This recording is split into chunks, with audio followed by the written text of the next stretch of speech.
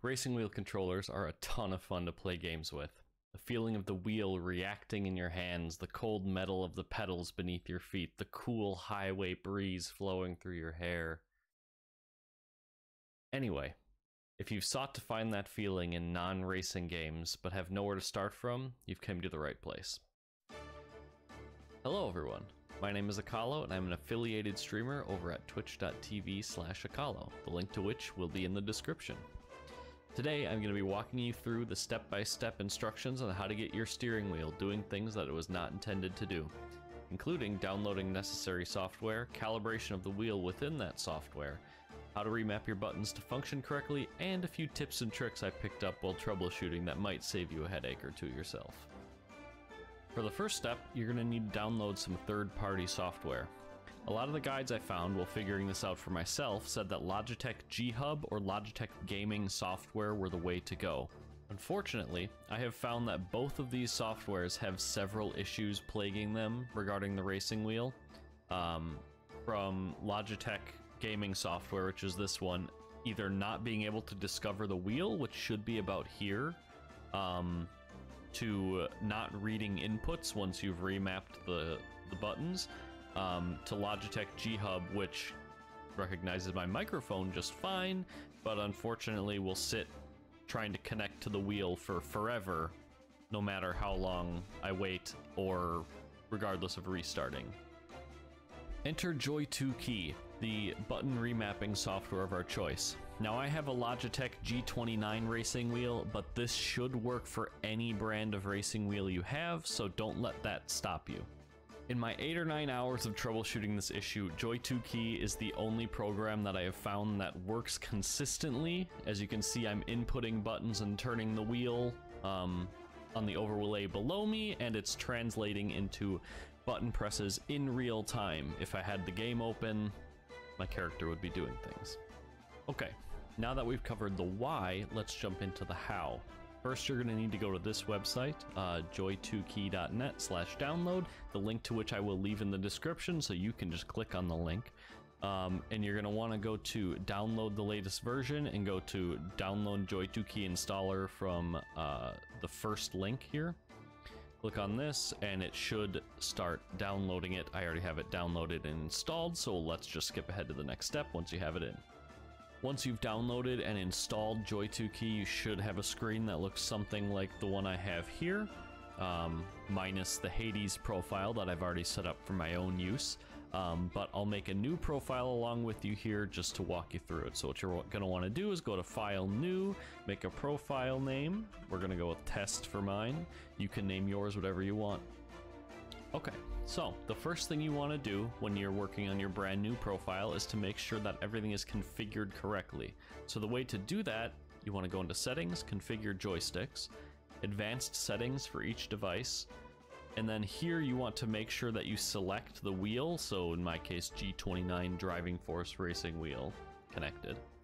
And then if I move the wheel around, we should see the X-axis on stick 1 moving. If I press some pedals, we're going to see the Y-axis on stick 1 moving. And then stick 2, the clutch will move here. And over here we have the RZ for the brake moving. As a side note, if you're finding that one or a few of your pedals are not producing responses in these dots, what you're going to need to do is go into these settings and change them to RZ and axis 7 respectively.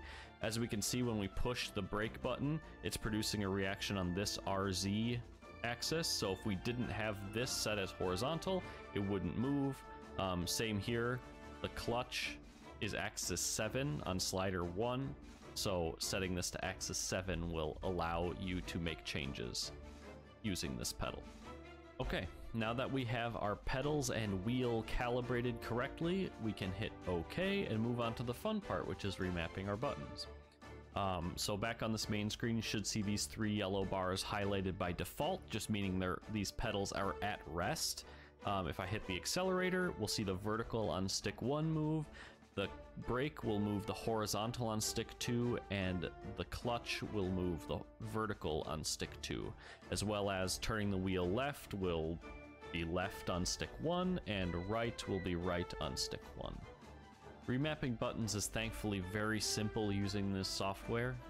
You just right-click on the stick you want to change and hit edit this button assignment, and then you can choose any button on the keyboard. So we're gonna have left be A, logically. Right on the wheel will be D. Stick 1, when we push it forward, I'm gonna want to be W to move forward. The brake, we're gonna want to be S for moving backwards, and just like that, we can move forward, backward, left, and right using our steering wheel. Now obviously you can remap these buttons to be whatever you want them to be to fit the game you're playing. For me personally, I play a lot of action games and roguelikes, so having W, A, S, and D bound to the pedals and the steering wheel makes for the most entertaining content. As for the rest of the buttons on the wheel, it's as simple as pressing a button and seeing which one highlights, and then changing that one. So in this case, you can see below me on the overlay, I'm hitting circle.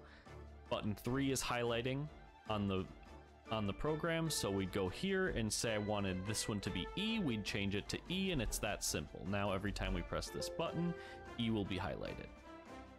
Now, fair warning about the pedals. I have found that it's best to leave the resting positions of the pedals, these 3 highlighted bars that you can see here, as no input, because whenever your pedals are at rest, it will be constantly pressing this button as an input. So I found it's best to leave the pedals as binary inputs so that you don't have to balance the pedal in between on and off like I am currently. You can do either on, off, or in between, but otherwise, if you do it this way, you have to balance it like this the entire time, and you're gonna have sore leg syndrome pretty quick, I think. Okay, so I have gone ahead and taken the liberty of remapping a few more of the buttons here, how I like them, and let's go ahead and jump into a game just to demonstrate the efficacy of the software. So Hades as an example here. We can jump in and I can press down the accelerator to go up, the clutch to go down, turning the wheel left brings me left. We can start attacking and dashing around using dash on the shoulder buttons, attacking, specialing, casting. Really, we have a full range of movement here, using nothing more than a steering wheel and a little bit of time. And finally, once you've configured your buttons the way you like them and get some practice in, you too can put your money where your mouth is and do some crazy challenge runs, such as taking down the final boss of Hades in Hell mode using nothing more than some willpower, some love for my community, and of course, my steering wheel. Best girl. Come on! You're going down, Dad. This is the one. Come on.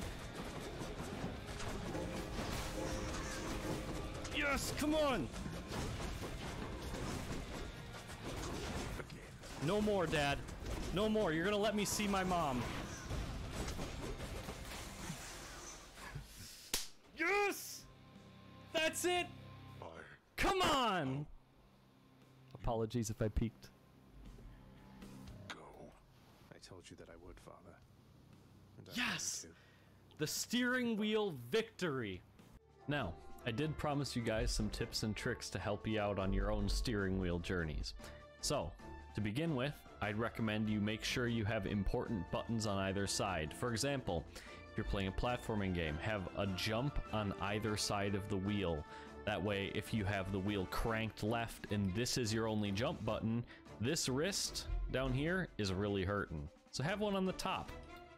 Mirror it on the other side, and your wrists will thank you for it.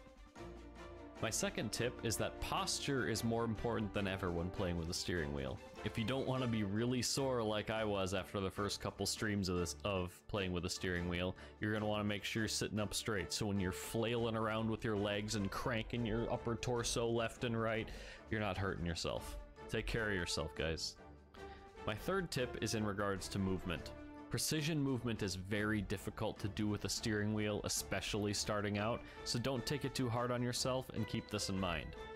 Try not to overcorrect if you go too far in one direction. The wheel will respond as soon as you take it to like here in the other direction, but if you go all the way here, you gotta wait for the wheel to come back around and you'll end up going too far in the other direction as well. And my last tip is a special one for all you content creators and streamers out there who may be finding this video trying to set up your own steering wheel.